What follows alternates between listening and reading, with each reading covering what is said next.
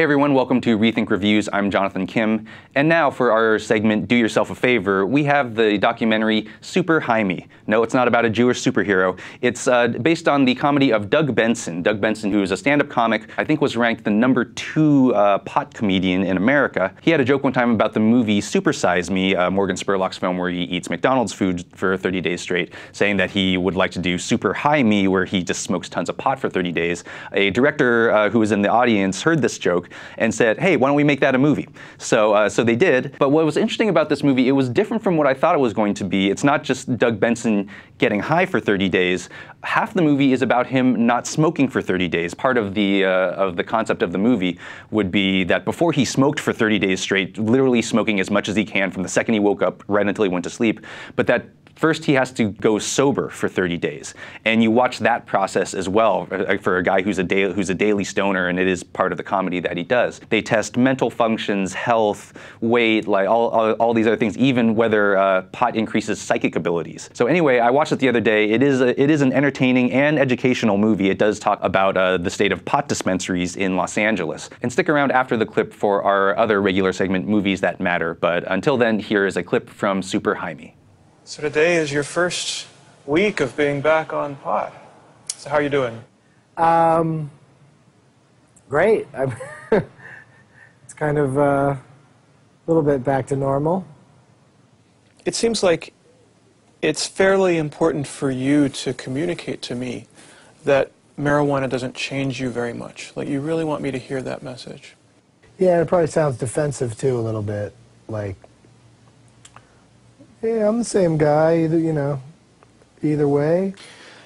Would you mind if I smoked pot before our sessions? Really? I'm just asking how you would feel if I were to do it.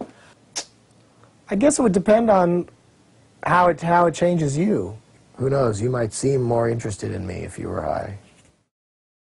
Since we're on kind of a natural nature sort of vibe for this show, for our Movies That Matter segment, I decided to have a clip from Taggart Siegel and Jon Betz. They are the co-producers of the movie Queen of the Sun, What Are the Bees Telling Us? It's a documentary about honeybees, something that most people don't know about, mostly because people don't like bees and think that they sting you all the time. Honeybees actually don't do that. That's more of a Yellow Jacket sort of thing. You'd find that out in the movie. But it's a really interesting movie about colony collapse disorder, where honeybees are suddenly disappearing, and also looks at the importance that honeybees have in our lives in terms of the food we eat, which is most of it. Without honeybee pollination, we wouldn't have basically all of the fruits and vegetables and many of the grains that we enjoy so much. So anyway, I asked Jon and Taggart about what are some movies that really kind of inspired them, changed the way they thought about the world, and got them into making a movie like Queen of the Sun. So here, for Movies That Matter, is Taggart Siegel and Jon Betz of Queen of the Sun.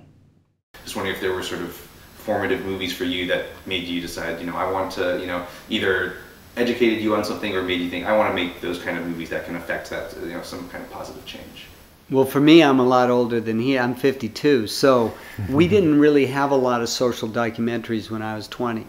So it's really a new phenomenon where these films that started coming out in the 90s, environmental films, that were very, very powerful, like, Inconvenient Truth and all those. I mean, that was in 2000, but there was a big movement that really, I think, shows that people really care about these issues, and in media doesn't give us the truth about things, and so film is the perfect medium for that.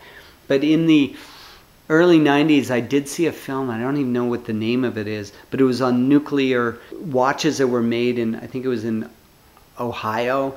It was a factory, and the women were working on a lot of the watches in 1920s that have radiation in it, and so they used to like paint the watch heads, with the radiation, and then they would lick the paintbrush that they were using, or they would, during Halloween, they would like paint themselves so they would glow in the dark and stuff.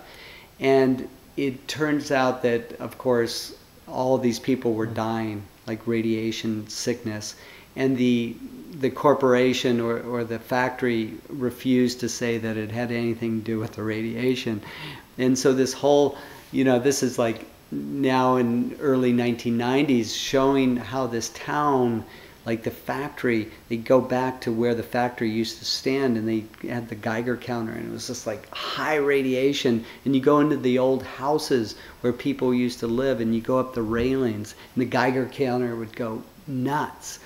And so it was one of those kind of pre-environmental films that I saw, like, wow, these are the things that are in the injustices of humans. And so, I mean, I think films like Blue Vinyl, you know, Judith's film, is an example of how to use humor to get a point across, like these vinyl sidings on houses, how in the factories, you know, it creates incredible toxins and people are dying of cancer.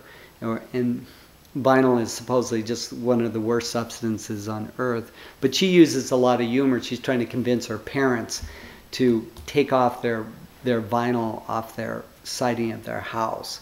And they're just like, they don't believe it. So it's just kind of like wonderful to see documentaries that aren't just all doom and gloom, which I don't think, you know, Queen of the Sun isn't just doom and gloom. There's like all these hopeful aspects. For me, you know, I can't help but think of sort of the classic example of, and it's not so much of a saving the environment kind of film, but just the old National Geographic films about lions or safaris or whatever. I remember those capturing my imagination when I was young in a much different way than any other film you'd see, you know, in the sense that it was like using film, you know, me sitting in front of my television to grow my appreciation for the environment, for nature and the natural world. And I still find those kind of, you know, in some ways they're very simple films. They're often very elegant and beautiful and sometimes overly simplistic, but I still find those as great ways to like reconnect, you know, and it's like you don't want to get too political all the time. You gotta like have those times where it's like, watching just how incredible different animals are, you know, whether it's the Planet Earth or, you know, the newer movies too that are coming out. And also I remember a movie that we talked about in the edit room a lot was Herzog's Encounters at the End of the World, where he finds this balance between like philosophy of what it's like to be on Antarctica, you know, from different people, but also just like the beauty of the ocean underneath these ice shelves, you know, something you'd never think of. It's kind of that same sense of hidden beauty, and then tapping into like the philosophy of one penguin walking off into the distance, you know, and like what's he doing, you know, and just the human thought behind it. So it's fascinating.